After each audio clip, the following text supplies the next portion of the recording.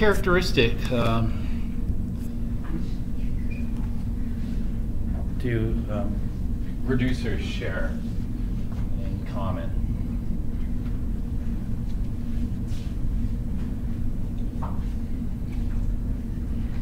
Reducers all have electrons to give. And the strong reducers give up the electrons a lot easier than the weak reducers. So methane, in other words, like they call that electron rich. You know, if something electron rich, then maybe they have some electrons to give out. So methane must be electron. What about methane that makes it electron rich? Metals are normally electron rich. You know, metals got electrons. Well, what about methane? Methane's not a metal. Jalen, yeah. The 4 hydrogens? Is it because of the 4 hydrogens? When we think about the hydrogens, we think in terms of the oxidation state. What is the oxidation state on the 4 hydrogens? The oxidation state is actually +1. And so we'll write that in the parentheses. We normally write it in parentheses like this and call it +1. Like that. That would be the oxidation state. So do the hydrogens have electrons to give? Not really, because hydrogen, the element, only has 1 electron per atom. It loses that, it forms H+. There are no electrons. So I would call it a proton. There are no electrons. So it's not the hydrogens, it must be the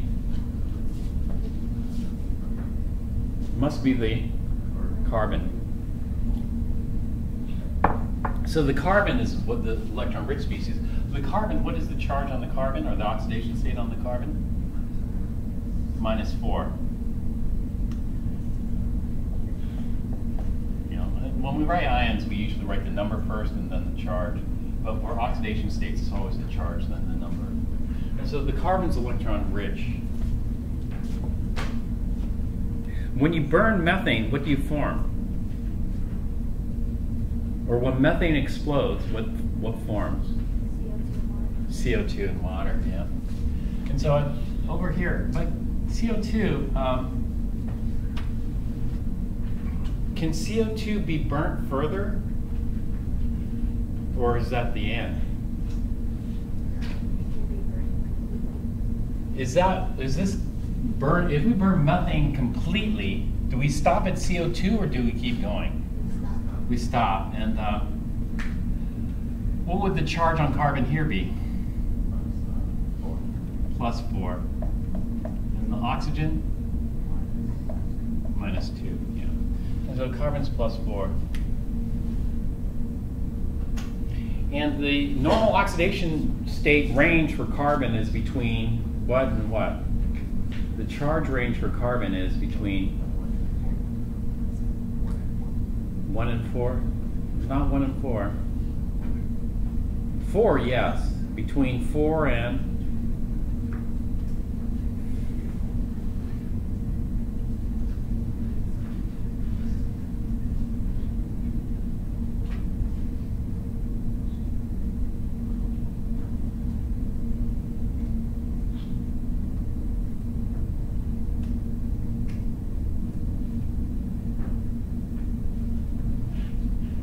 well, we probably need to look at the periodic table for that. If you look at the periodic table, what is the range, charge range for carbon?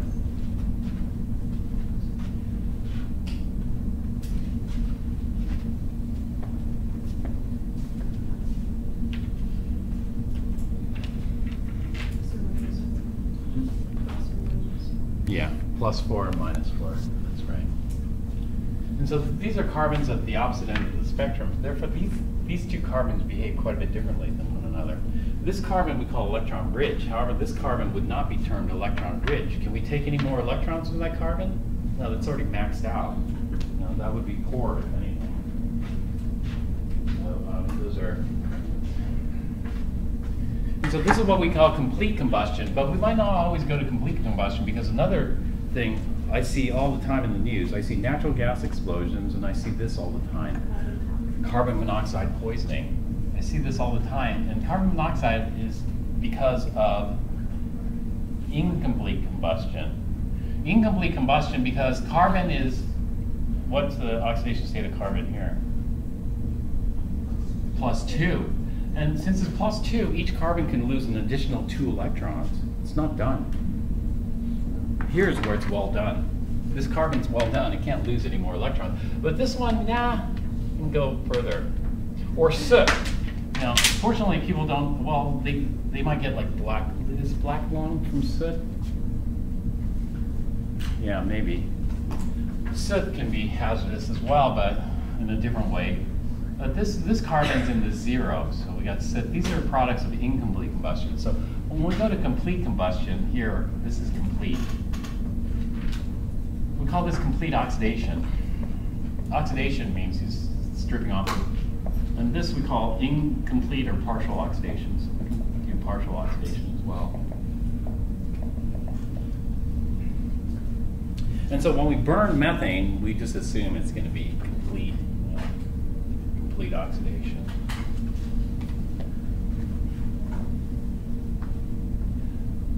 So if I want to figure out the reaction for this, then I have one more tool that I can use to determine, especially for these organics and also for other things as well, not just for organics. But you know, methane's not on this chart, but you know, I can derive the half reaction for methane. I can derive the half reaction as long as I know what the major product is. Even if, you know, even if it's soot or carbon monoxide or carbon dioxide, it doesn't matter which of these products it is. I just got to figure out which one I want it to go to. And so this method's called skeleton redox. Skeleton redox. And skeleton redox allows me to derive half reactions based on the given products. So it allows me to determine half reactions if given reactants and product.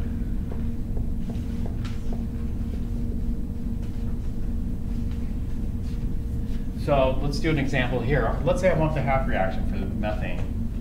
And the half reaction is going to be methane is the reactant, CO2 is the product. You know, or I could go to carbon monoxide, or I could go to soot. It doesn't matter. But let's pick CO2 because that should be the product of combustion. So there's some steps involved in this. So let's go through the steps. And there's not that many steps. And the steps are after you do a few of these, they aren't that hard to remember. This is called a skeleton half reaction right here. That's a skeleton half reaction.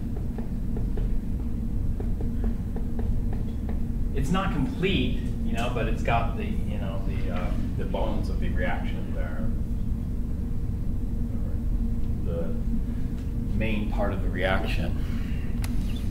To complete it, we just start off with the skeleton, and then the first step is to balance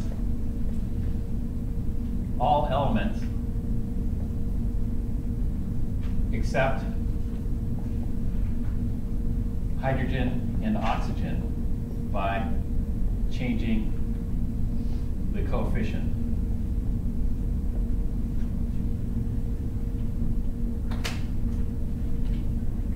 So here, there's one carbon on both sides. I have one carbon on the left, I have one carbon on the right, so I don't have to do anything.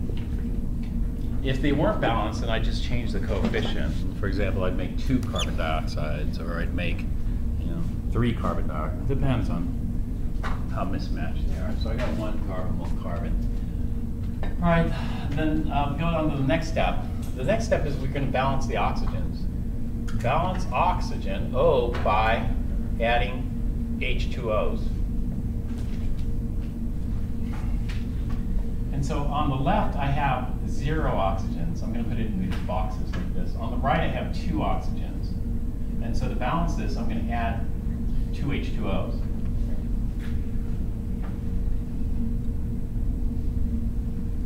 So I bring that up here. I'll combine everything here. Okay, in the next step, we balance the H's by adding H plus. So on the left I have 4 H's. On the right I have 2 times 2 is 4 H's. So the H's are balanced. I don't need to add anything.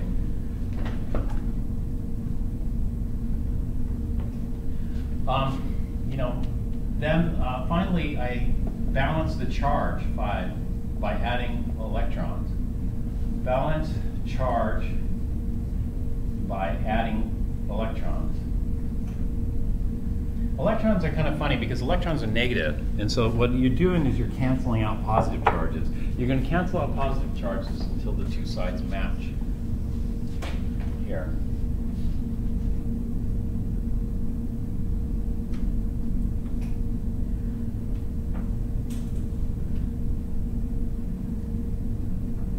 Yes, I must have screwed this up. Did I screw this up?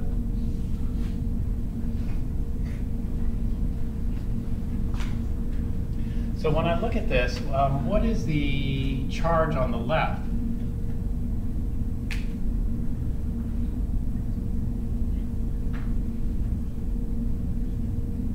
Charge on the left is, well, I have methane and nothing else, that's 0.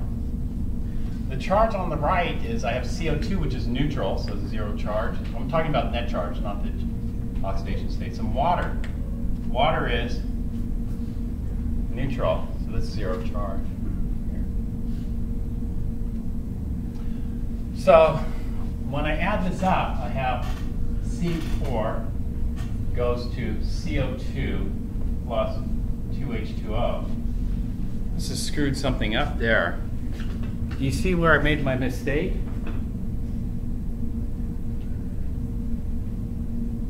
Does that look balanced to you? That doesn't look balanced to me. See where I screwed it up? I see where I screwed it up. Do you see where I screwed it up? Step 2. I screwed it up in step 2. On the left I have no oxygens. On the right I have 2 oxygens. So I'm supposed to balance it by adding waters. But I added it to the wrong side. Because now on the right I have 2 plus 2 is 4 oxygens on the right, and I still have no oxygens on the left. The oxygen atoms aren't balanced. I screwed this up, sorry. Let me fix that. I should have put the plus 2 H2O on the left. Now I have 2 oxygens on the left and 2 oxygens on the right. And so that's going to change the hydrogen count. If I look, how many hydrogens total do I have on the left? Well, I have 4 from the methane plus 4 from the water, which gives me a total of 8 hydrogens on the left. And on the right, how many hydrogens do I have? I have no hydrogens on the right. And so what I have to do is I have to add 8 H pluses here. I don't worry about the charge yet. I worry about the charge on the last step, which is here. Methane has a net neutral or 0 charge. Water has a net 0 charge, so 0 and 0 and 0 is all zeros. So this is correct, it's 0. Over here, CO2 is neutral, no charge, but H plus is charged. And so this is going to not be 0, it's plus 8.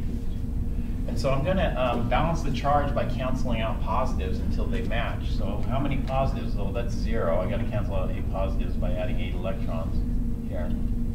If I add 8 electrons, now it's balanced. So let's try it again. This is going to be CH4 plus 2 H2O. Liquids yields CO2 gas plus 8 H plus 8 electrons.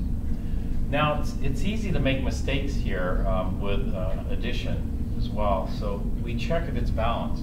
When we check redox for balance, or anything for balance, we first check atom balance, and then we check charge balance. So 1 carbon, 4 plus 4 is 8 hydrogens, 1 oxygen, or 2 oxygens. So the atoms are balanced. Then this is 0 charge, 0 charge, 0 charge, plus 8 minus 8. And so we got net zero charge on the left, net zero charge on the right. So this is a balanced half reaction. So they're a balanced half reaction.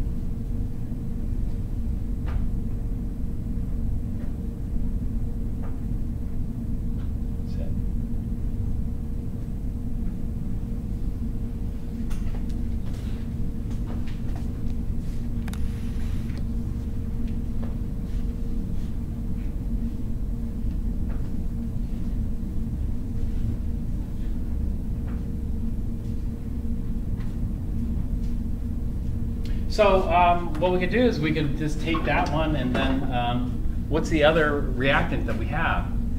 Well, it's going to be methane with oxygen. And so we're going to pick the correct oxygen. Give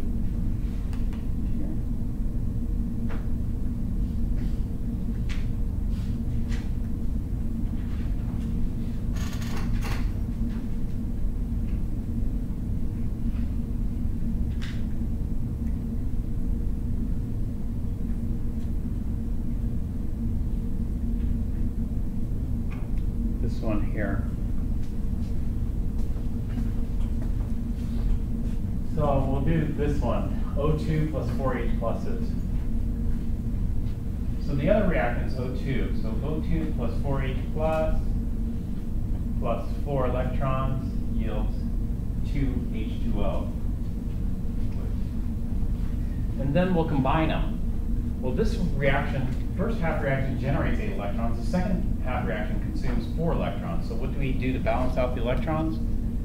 We're going to multiply the second one by 2. So we'll double it. So that's going to be 2, that's going to be 8, this is going to be 8, this is going to be 4. So we got 8 electrons consumed, 8 electrons produced, and then we combine them.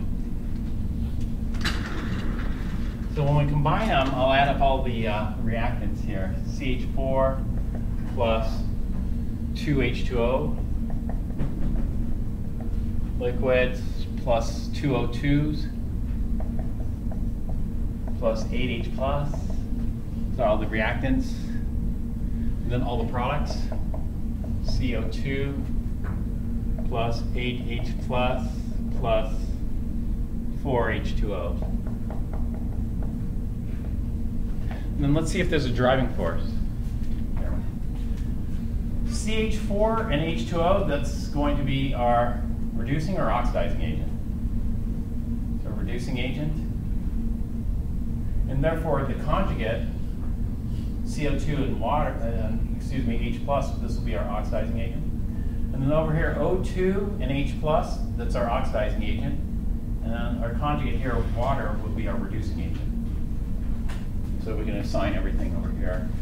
Methane and water, that's our reducing agent. O2 and H plus, that's our oxidizing agent. CO2 and H plus, that's our oxidizing agent. And water here is our reducing agent. And so what's a better oxidizer? Oxygen or carbon dioxide? What do you think is a stronger oxidizer? Oxygen or carbon dioxide?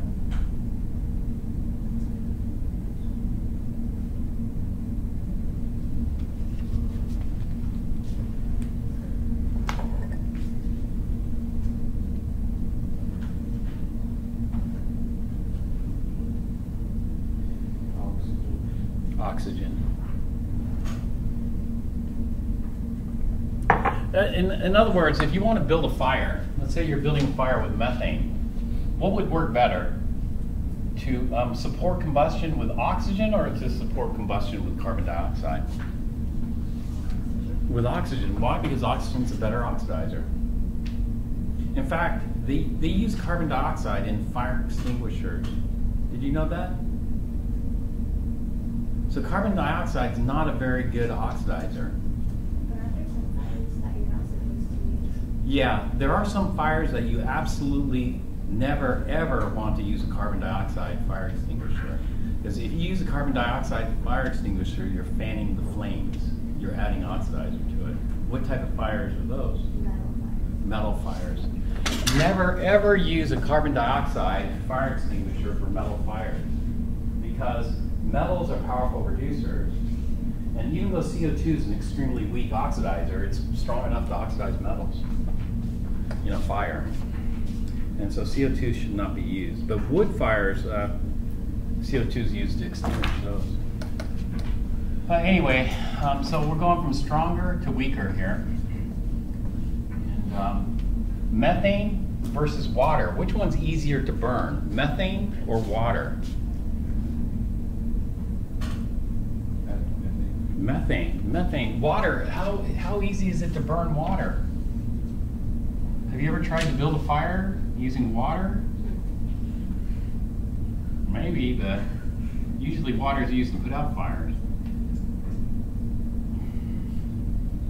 But do not use water also on metal fires. Do not use water on metal fires. Okay, so we're going from stronger to weaker. So there's driving force here. So we got driving force. In other words, we got to simplify this. If you look, what are the spectators? H plus, gone. 2 waters, gone. And so what do we have? We have methane plus O2 yields CO2 and water. And you go, why did they go through all that hassle? I know what combustion reactions are. Combustion reactions are, you take it and you form CO2 and water. So it's easier to memorize that than to derive it, right? In most cases. But the power of this method is more so in this respect, because we could do other things as well.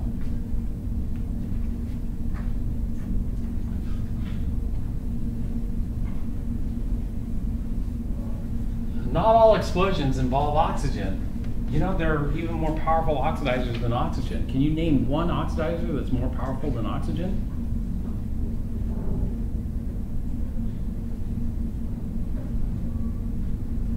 Can you name one oxidizer that's more powerful than oxygen? Well, actually, I can name a lot of oxidizers that are more powerful than oxygen. Here's oxygen. What's more powerful than oxygen? All these are more powerful than oxygen. In fact, permanganate is number 5 on this list. Oxygen is number 10. So permanganate's an interesting one because, you know, all those explosions, you know, those always have me worried. So fortunately, we know when there's a natural gas leak because we should be able to detect it, right? But there are other potential explosions. I had an explosion that occurred in Chem 1B. It was a pretty big explosion, but unfortunately nobody was severely injured in that explosion. But what was that explosion involved? Well, the explosion involved this. I had a student who missed lab, and so they were doing a makeup lab. And so I said, okay, you can do a makeup lab this week. And so we had the equipment set up for both labs. The current lab involved potassium permanganate. Do you know what the formula for potassium permanganate is?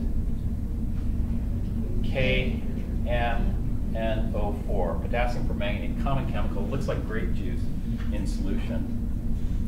But potassium permanganate and HCl were in this jug. This is waste jug number 1. This is the glass jugs that are in the hood. People dump their waste in here. There's a funnel on top here. The student was making up a lab. The lab that the student was making up involved using ethanol. Ethanol to get some crystals, actually, is what the ethanol was being used for. And so I set up 2 waste jugs. One waste jug for the student, the makeup lab, and the other waste jug for everybody else. And so I just left the old waste jug. So, waste jug here. And I told the student, you know, make sure to put your waste into this waste jug, not into that waste jug, because this waste jug contained ethanol. It's fine. But what happened was that the student poured the ethanol into this waste jug and it exploded. But fortunately, there was no cap on this, so the glass didn't explode. There's just a huge fireball that shot out. I mean, a big loud explosion and a huge fireball that shot out of this.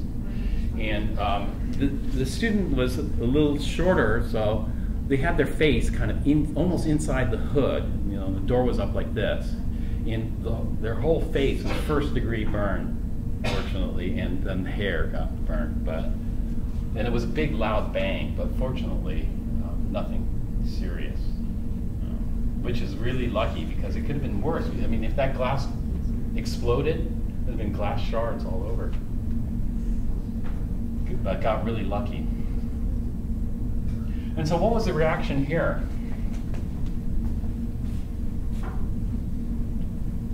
Well, first off, what is ethanol? You know, is ethanol a strong acid? Well, is ethanol an acid? Ethanol acid? Not really. Is it a base? No. What is its formula? This is one of the ways of writing it. It might look like hydroxide, but it's not a hydroxide. It's not an acid. It's not a base. Is it an ion? You know, is it a strong cation or a strong anion?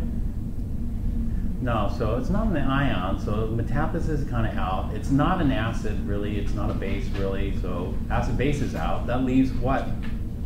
That leaves redox. Now, is one thing about a lot of these organics, these carbon-containing compounds, is that they're flammable. You know, except for CO2. CO2 is not flammable. But in other words, they're electron-rich. So how electron-rich is ethanol? And let's compare it to methane. Methane is probably the most electron-rich carbon. And so what we're going to do is I'm going to compress this into 2 carbons here, 6 hydrogens here, and an oxygen. This is one way of writing ethanol, but not very descriptive. Another way of writing it is C2H5OH. So they show this OH part, which is part of the alcohol. But hydrogen is what? +1. Oxygen is -2. That means carbon must be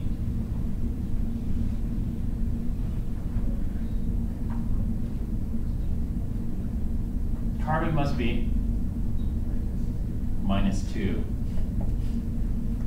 And so in methane, carbon's -4. So going from -4 to +4, how many electrons were lost? From -4 to +4, how many electrons? So when I look at methane, well, actually I raised the equation, but how many electrons were lost by methane? One methane lost how many electrons? 8.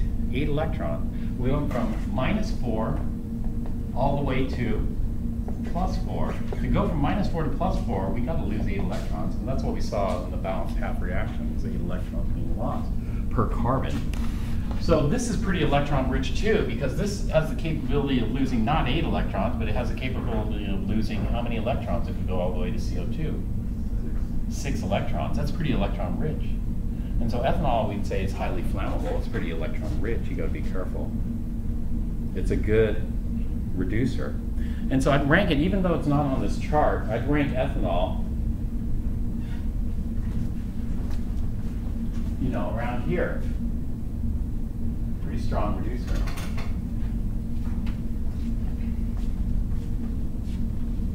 And so let's see what was the reaction that occurred here. Well, let's break down the reaction. If we break down the reaction, I'm going to inventory. So I got potassium, I got permanganate, I have H+, I have Cl-, I have water, and I have ethanol.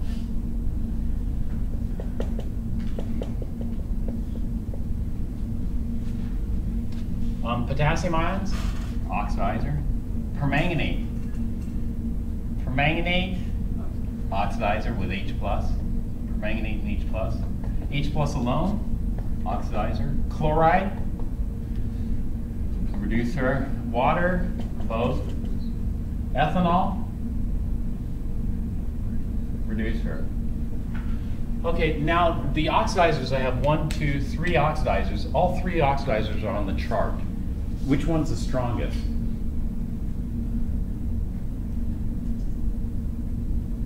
All 3 oxidizers are on the chart. Which one's strongest, do you think?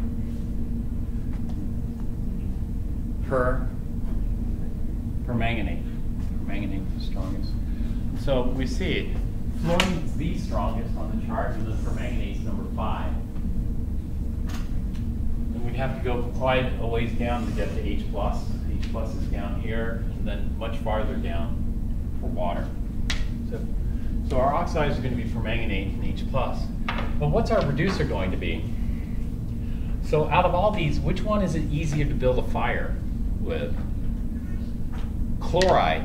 Like, let's say you ran out of wood, but you have a bottle of table salt. Could you build a fire using table salt instead? Is table salt electron rich? Would chloride make a good fire? No, chlorine holds onto that electron tightly. It doesn't let it go. Chloride's not. How about water? You ran out of wood, just build a fire out of water. That gonna work? No, not gonna work. Water, let me take a moment and talk about water. Water is kind of interesting because water is both an oxidizer and reducer. So in one sense, water is electron rich. What about water makes it electron rich? It's not, it's not that rich, but what about water? Is it the hydrogen in water or is it the oxygen in water that makes it electron rich? It's the hydrogen. And so if we look at the hydrogen, what's the charge on hydrogen, the oxidation state? It's +1. That's not electron rich.